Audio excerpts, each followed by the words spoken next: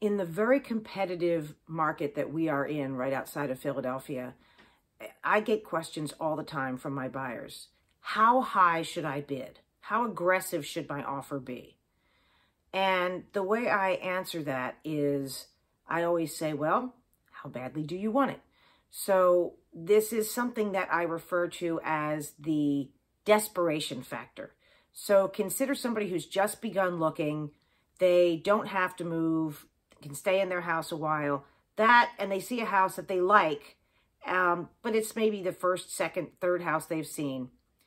If they are considering putting a bid on that house, my guess is that that bid is going to look a lot different from the bid that buyer number 2 would put on. So here's buyer number 2's scenario.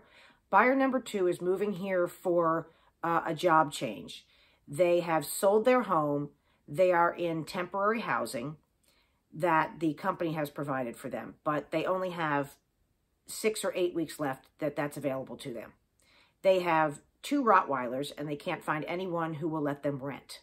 So now that person looks a lot different. And that person, let's say, has seen 46 houses and put 3 bids on homes and lost all of them. Buyer number 2's bid on the same property is going to look much different than buyer number 1's. So that desperation factor, that how badly do you want it, really is the basis for how high do you bid. And again, bids on homes aren't just about the price. We talk about highest and best. So highest is the number, but best addresses the terms, the settlement date. Are you doing an inspection? Are you giving a really large deposit or potentially some part of the deposit that's non-refundable? There are all kinds of terms and conditions. It's not just the number. The other thing that I like to tell my buyers is when you're trying to come up with the highest number that you want to bid on a property, here's what I tell them. If I call you the morning after the bidding is over and I say, I'm really sorry, but you didn't get the house, regardless, you're going to be disappointed. However, if I say you didn't get the house, you were outbid, there were 3 or 4 bids higher than yours, and they were appreciably higher. They were $40,000, $80,000, whatever the number is, higher than yours. You'll still be disappointed you didn't get the house. But in scenario number 2, you are probably going to be a little bit more upset. Here's scenario number 2. I say, you didn't get the house. Somebody else bid $1,000 more than you. Now note that it's actually unlikely that the listing agent will give specific information. So it's quite unlikely your buyer agent is going to say to you, I know exactly what the bid is that won. It was exactly this much more. But in the long run, all those things become public. And let's say you discover that it only went for $1,000 more than you bid. In most cases, you're going to be even more upset than if it were way out of your range. So here's what I say to people.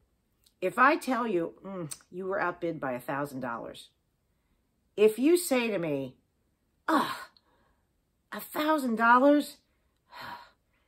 You know, that's so close, but really the number we gave you, if I'd had to go more than the number we gave you, which was $1,000 less, I think I might have had buyer's remorse. So it's only $1,000, but it just got too rich for my blood. Then you made the right choice.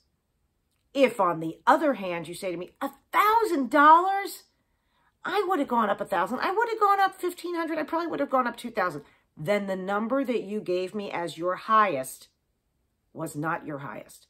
So it's very difficult to put yourself in the mind frame of how will I feel if, where will I go? It's difficult to come up with a number, but that is what you are tasked to do if you are putting an offer on a house and your agent says, okay, what is your highest number? So again, it's a difficult exercise, but in my mind, it's the way you have to frame it in order to come up with what your highest number is. So when you are in a competitive market and there are multiple bids on a property and you only have one shot to put in your highest and best, consider the desperation factor as well as that fulcrum where you're going to go from just saying, I would have gone higher to, I know it's not that much higher that it went for, but I think I would have had remorse had I gone there. That's sort of your harbinger, your telltale, as it were. So hopefully that will help a little bit.